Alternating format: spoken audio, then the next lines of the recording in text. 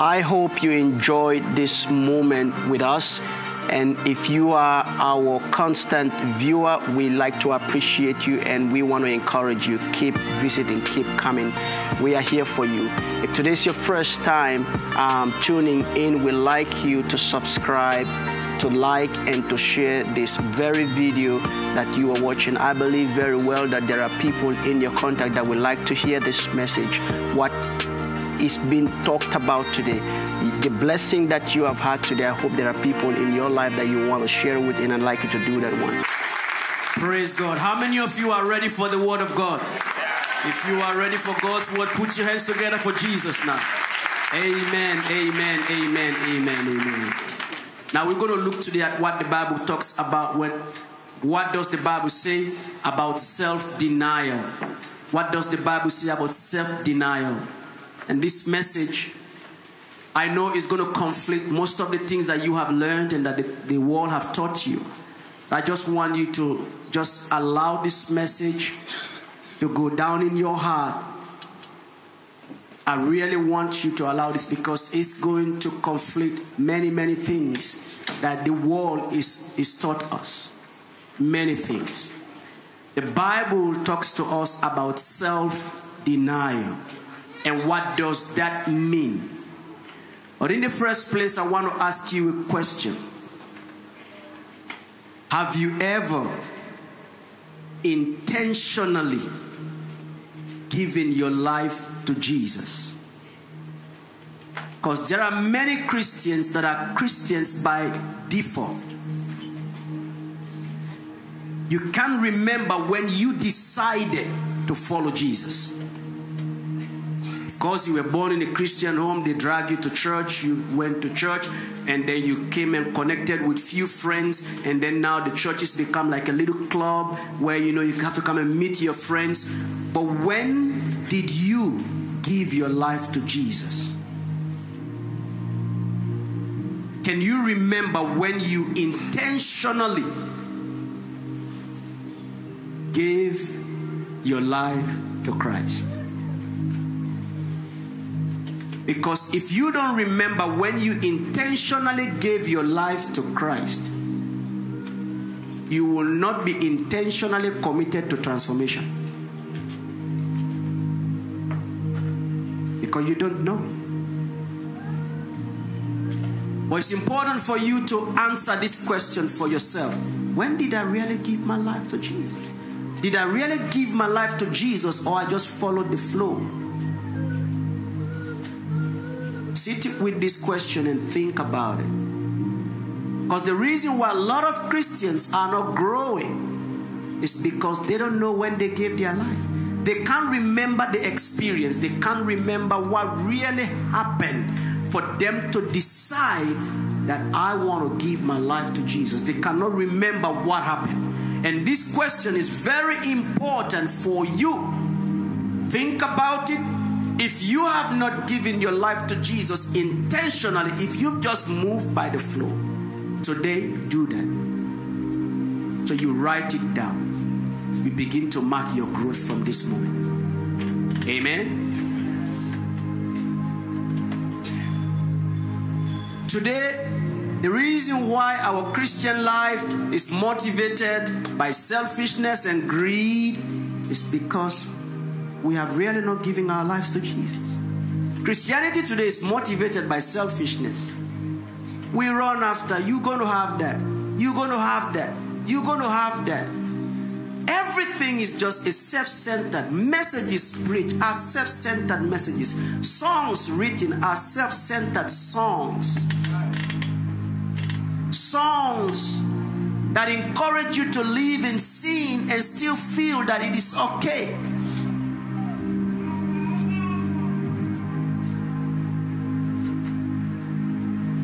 Today, the messages of repentance is always talking about someone. If a pastor preach a message of repentance, the messages about sanctification is always attacking someone. If a pastor preaches that, the messages about justification through the power of Christ, righteousness and self-denial is always taken as Pastor is talking about me. But yet still, we hope to be transformed without the power that transforms us.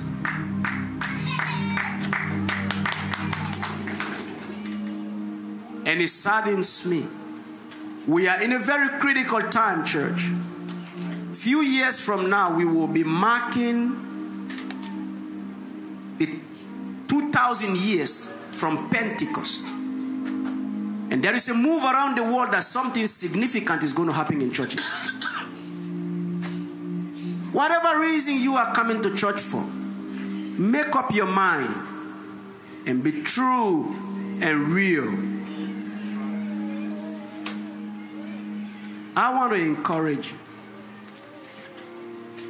I want to encourage you. Today, Christianity is not different from non-Christians. What difference is your life from the other person? Let's be honest. What's the difference? What is the difference? What makes people to look at you and say, that is a Christian? She is a Christian. He is a Christian. What makes people to walk in your home and know that they have entered in a home of a Christian? They can't just do anything, say anything, do whatever. What makes people see your children and know that that child there comes from a Christian home?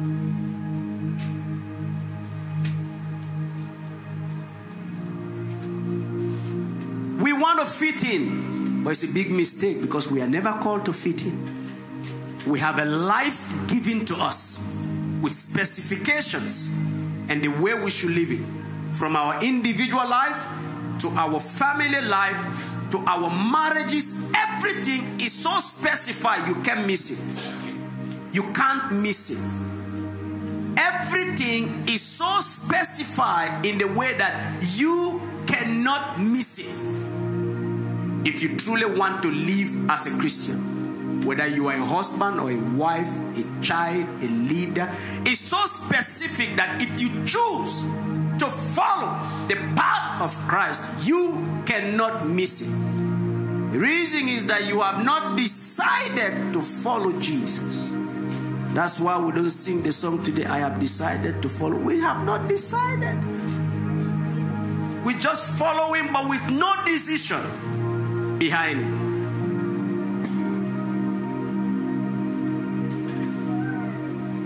If transformation is something you are seeking for, I want to tell you it's not a miracle. It's a process. If transformation is what you are seeking for, you are praying, fasting for you to be transformed, it's not going to happen like that. Transformation is a process you go through. And you must be intentional and choose to go through a transformative life. Christianity is a choice that you make to live a certain life. Amen. Look at your neighbor and say, Christianity is a choice.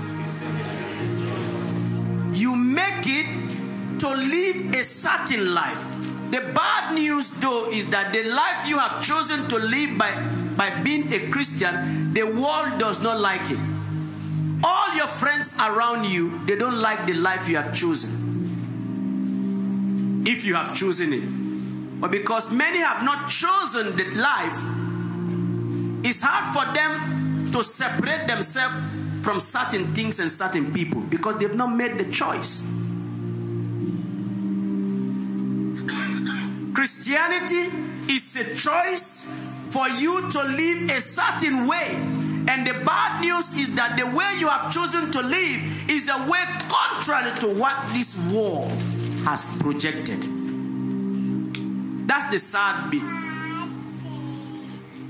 That's the sad bit. It's sad because today the world teaches us rejection, this, that, depression, reject. But the Christian life will bring that to you. The Christian life will make people to reject you. Jesus did not hide it. He said they will reject you for me. So when the friend rejects you, and you are beat up, and you are indoors for 6 days, you are depressed. But Jesus said, if you choose to follow me, you will be rejected. So how did you make the decision to follow Jesus without accepting that you will be rejected? This is the confusion that we carry today. But I pray that today, if you've never made your life to follow, a decision for you to follow Jesus, that today you will follow him. You will decide to choose him as your Lord and Savior, and ask yourself, what does it mean to be a Christian?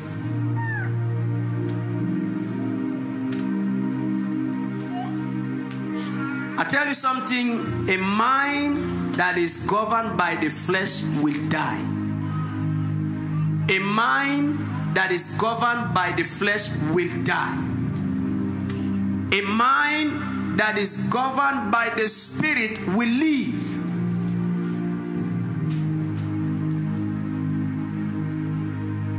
What does it mean for your mind to be governed by flesh?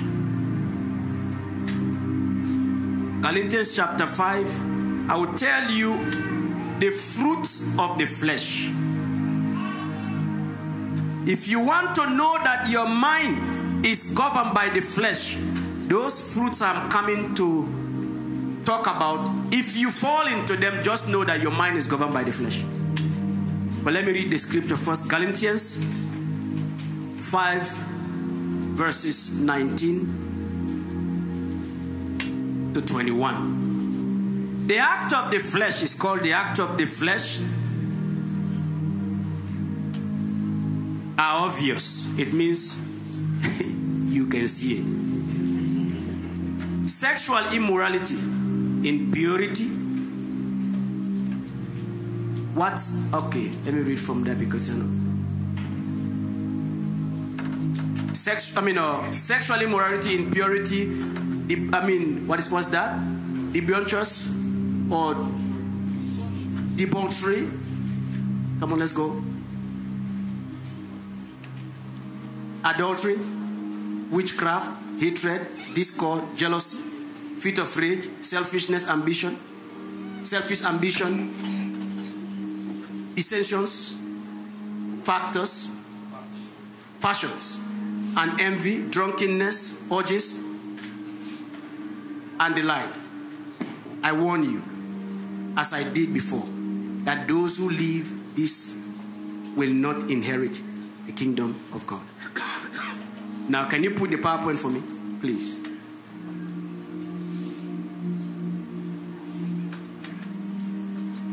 How do you know that your life is governed by the flesh? How do you know that your life is governed by the flesh? Don't fool yourself because you come into church, that you dressing nice, you singing, you in the choir, or you are a leader, or you are doing. Don't fool yourself. That is all covered. Can I have the PowerPoint there, please? I gave it before. We're going to look at these things that will show every Christian that your life is governed by flesh. It's not governed by the Spirit of God. That your life is governed by flesh, not the Spirit of God. And the reason for this is important for you to know these things, so that you will know where you are at. So I will know where I am at. So every Christian will know where they are at. So that we are not just carried away. So that we don't just come to church and make ourselves believe that we are Christians. That we will know. It's important for you to know. It's very important. Let me tell you this. It's good to come to church. It's one of the recommendations that God gave us. It's good to dress nicely. It's good to have all this nice stuff. God loves it. None of those things don't make you Christian. None of them make you Christian, because today looks like the church is a little bit of a beauty pageant. We come, we dress nice, but we're living a life of the flesh. We're living a life of the flesh. Sexual immorality. What is that? Anything that has to do with sexual connections. Pornography, masturbation, dressing in the way that you know that this dress is a show off. It does not honor me. Anything that has to do, that has a sexual connotation attached to it, particularly if you have now come to God. I can understand if you have not yet given your life to Christ. But if you have given your life to Christ, piercing there, piercing on the other side, showing where this other piercing, all of that is called sexual immorality. Why? Because you are doing that to entice certain things or certain people. If you just come to church, that's okay if you've not given your life. But after you have given your life, 1 year, 2 years, 3 years, you still carrying piercing all over the place, and you know those places that when you went for the piercing, where they pierce you, wherever it is, your motive for it is a sexual one. The motive behind it, people will say it's fashion, is that the motive is for you to show. So when people see it, they are attracted to you. That intention is the act of the flesh. Define it any way you want to define it, is your problem. But God knows why you did it. And as a pastor, I'm telling you the motive why you did that. Why should anybody come to church? You show that part, you show the other part, you show this other part. Why? It's sexual immorality.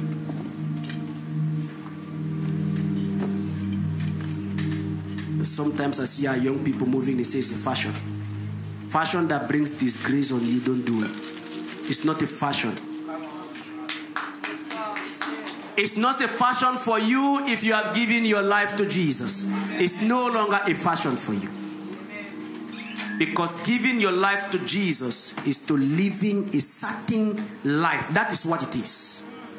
You choose to live a certain life in purity. Sometimes you hear what Christians say. Their mouth is full of impure talk.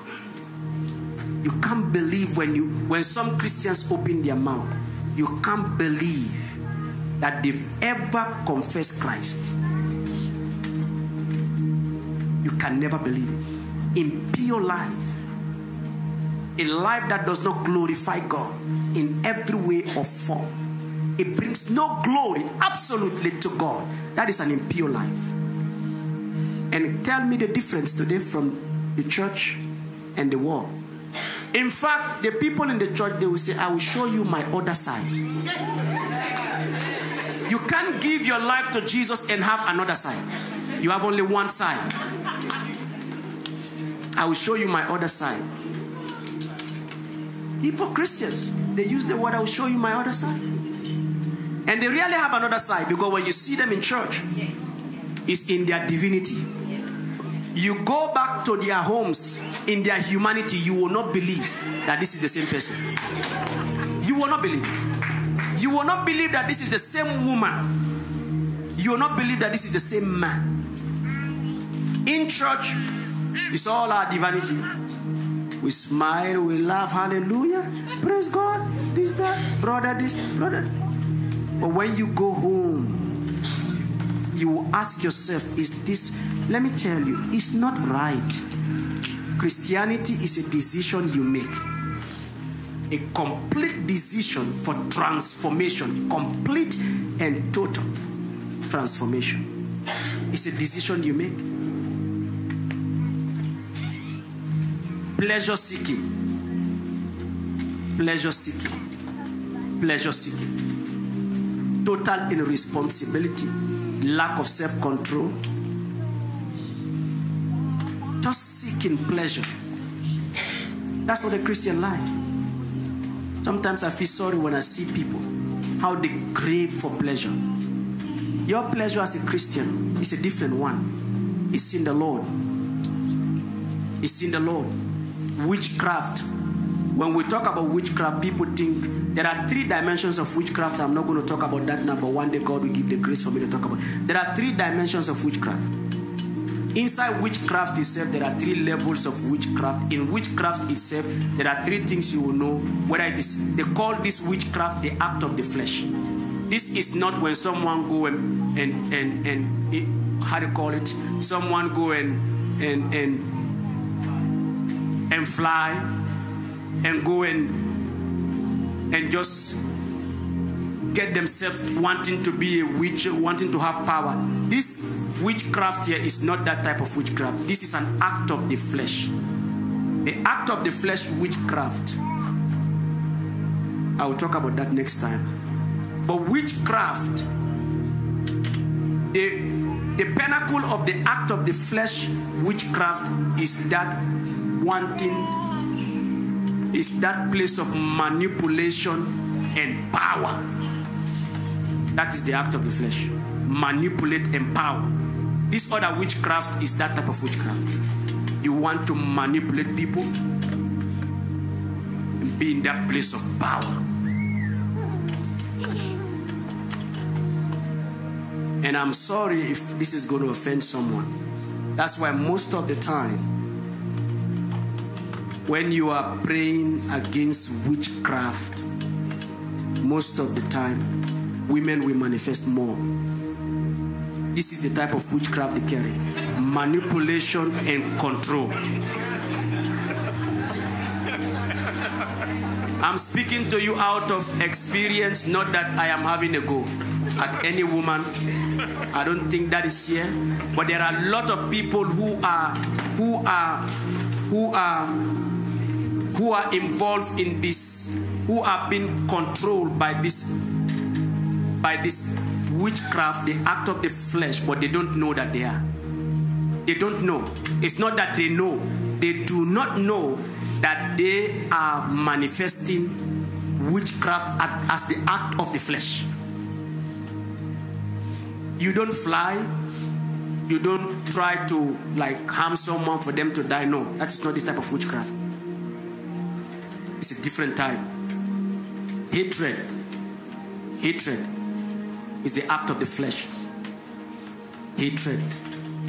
Hatred. Some people, they just have that. As a Christian, they just hate. Like, you can see in their eye. If God could only reveal their hearts, it's dark. They hate someone. You are controlled by the flesh. Discord. Discord. Everywhere they go, create confusion. Always discord. It's an act of the flesh. It means your mind is governed by the flesh. Jealousy. Jealousy. Jealousy. This is a big thing, an act of the flesh. So jealous. It's there eating you up. You see someone jealous. It's there. It's an act of the flesh. My submission today to you is, I don't want any clap from anybody. I don't want anything. Is that you will consider, am I acting? Is my mind controlled by the flesh or by the Spirit of God? That's all I need from you. As you see these things, don't think about someone, think about yourself. Don't think about that sister. No. Think about you. Is my mind controlled? Because sometimes the moment preaches that, we begin to think about people. But think about you first. Think about you first. Think about you first. Jealousy. Fit of rage. Anger. Some Christians, if you meet them displaying, you will ask yourself. And some of these displays to their wife and their husband, my God, this break things.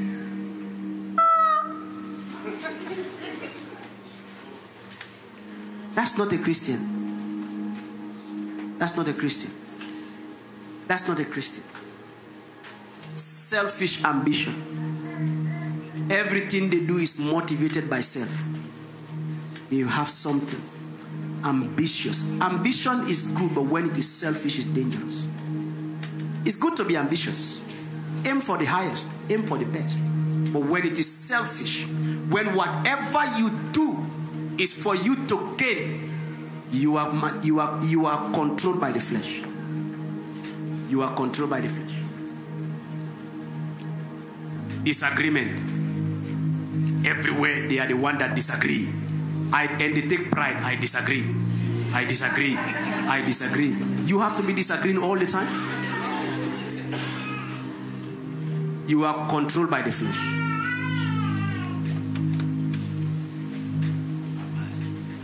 Factions.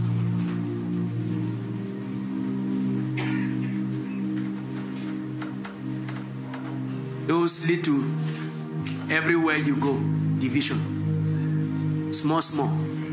Anybody you see that like encouraging these little groups, they are a problem. Everywhere. They go wherever they go, they have this small group. They want to control, they want to talk, they want to manipulate. That's why this little group fashions splitting. Wherever you go, your aim is to split and create your own thing. That is the act of the flesh. There are people who are very good at that. But if they want to be very nice at it, we the Kenyans, we the Zimbabweans, when we come here, we have come from different communities. We have come from different communities. If you want to be part of your community is there. But when we come here, we are part of one community, the community of Jesus Christ.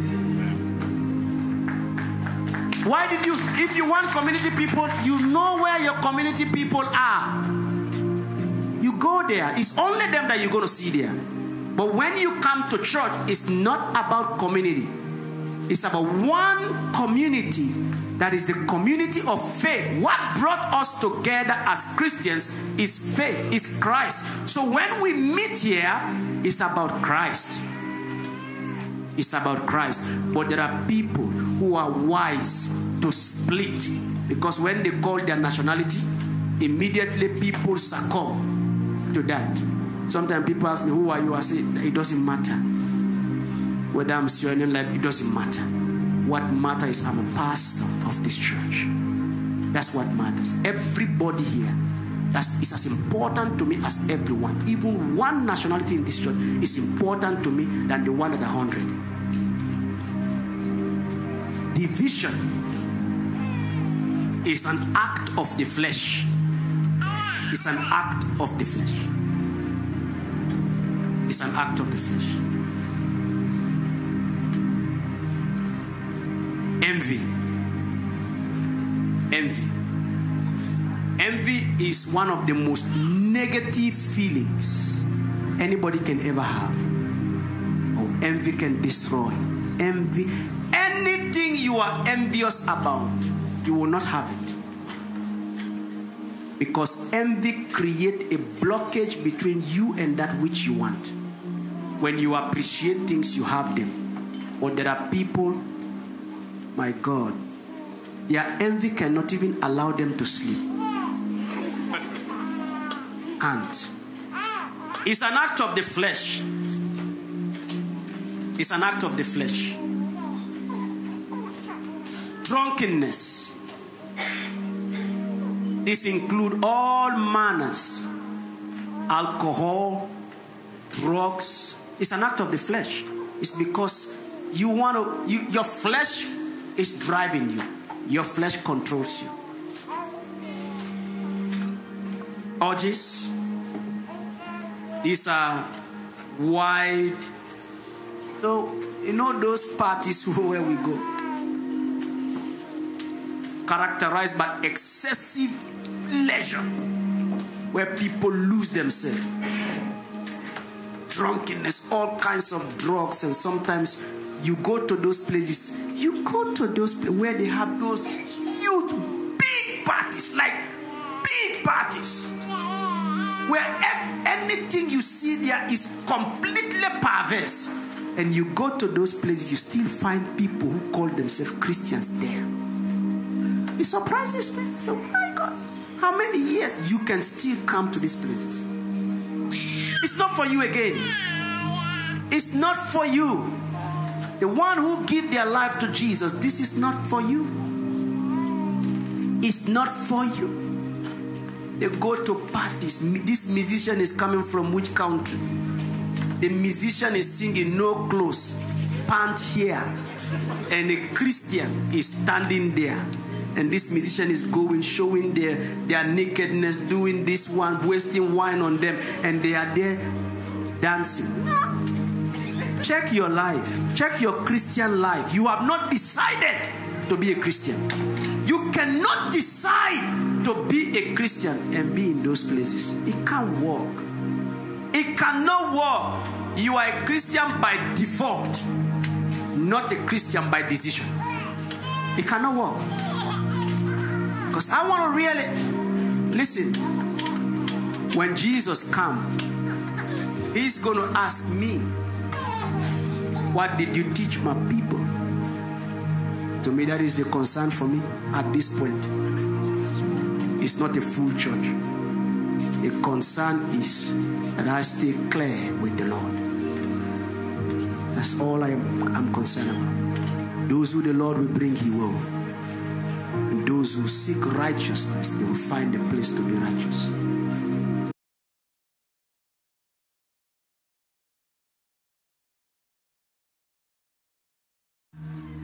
Lose for the sake of Christ. He's saying, Paul is saying, what is more, I consider everything a lose because of the surpassing worth of knowledge, of knowing Christ, my Lord. For those sake, I have lost all things.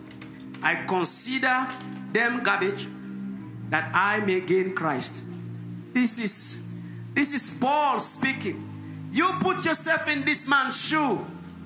You put yourself in the shoe of in the shoe of Paul. For those sake, I have lost everything.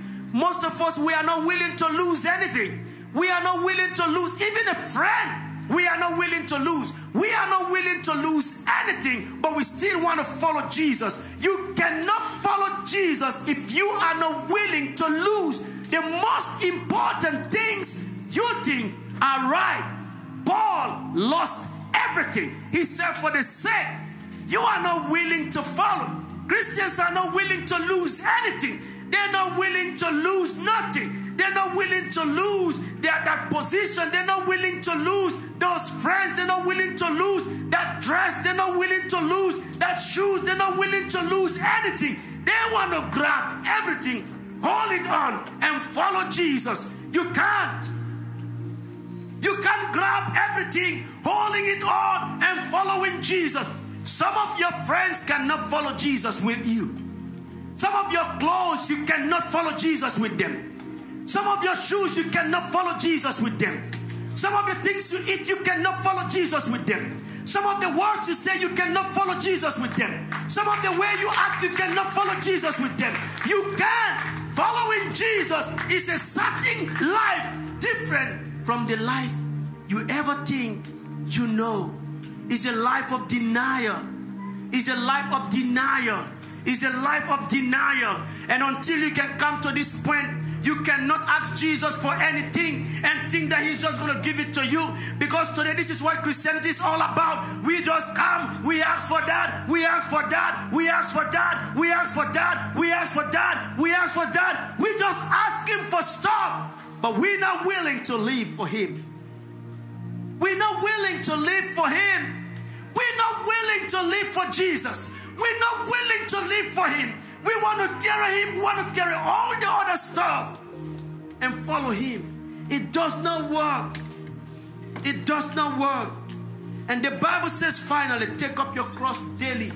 Every day is a day for the cross. Every day you're going to meet with those people. Every day you're going to go at that workplace. Every day you're going to have those friends. Every day you're going to decide. Every day you're going to talk to someone. Every day you're going to respond. Every day. The Bible says that this cross is an everyday cross. You wake up in the morning. You feel it. It's there. You check. Am I still in check with Jesus? Is there anything in my heart? Is there anything I'm carrying that I'm not supposed to be carrying? Is there anything I'm wearing that I'm not supposed to be wearing? Is there anything I'm eating that I'm not supposed to be eating? Is there anything that I'm carrying? Every morning you wake up, you check. Is the cross still there? Yeah. It's not a once-off thing. It's every day, church. Following Jesus is every day. When you see people choose to follow Christ and they are walking with Jesus, it's not that all looks well for them. It's not that people are not tearing them and people are not doing stuff. It's the fact that the choice they have made is to follow him. And they choose to follow him in all the ways that they can. Regardless of what people do, say, whatever it is, the cross is there. Every day they choose. I just want to encourage you, church. I don't know, but I just feel that we are not living as Christians. When I say we are, I don't mean like this church. Or maybe we are involved too. But Christians who call themselves Christians, there is no difference. There is no difference. Check our lives. Check our homes. Check what we say. Check what we eat. Check how we relate with people. Check how we commit ourselves to things. We're not living for Jesus. We are not. We are not. We shouldn't fool ourselves. We shouldn't follow those songs that makes us feel good. That makes us feel that we can live in sin and follow him. No. Today I want to call. I know we've gone far beyond time. But you know the call I want to make today? Who will decide to follow Jesus? Who will decide to follow? That today you make a decision that today I choose to follow him. And this choice is going to be backed up with a life of transformation. That every day I know the world has not promised me, God has not promised me the bed of roses. But he's promised that he's going to be with me. And I want to walk with him. Some of you sitting down here, you are first generation Christians. You know what that means? You are the first person in your family to be a Christian. You know why you are? You need to deal with all those things we mentioned, that you don't leave them in your family.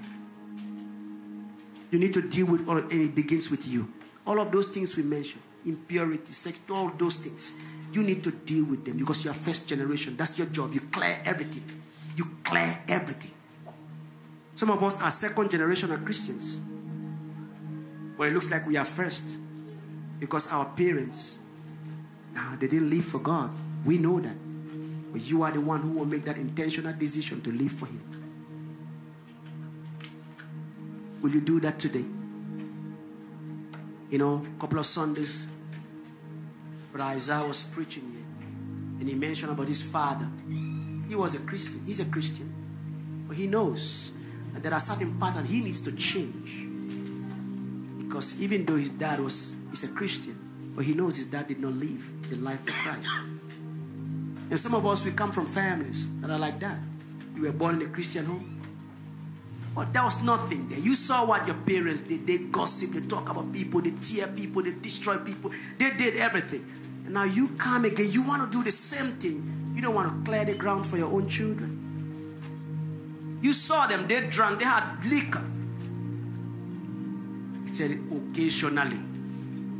How can you be an occasionally Christian? Follow him once and for all. There's no occasionally. Today is my call. Who want to follow Jesus? Who want to decide today and say, today I decide to follow Jesus? Let us please stand on our feet.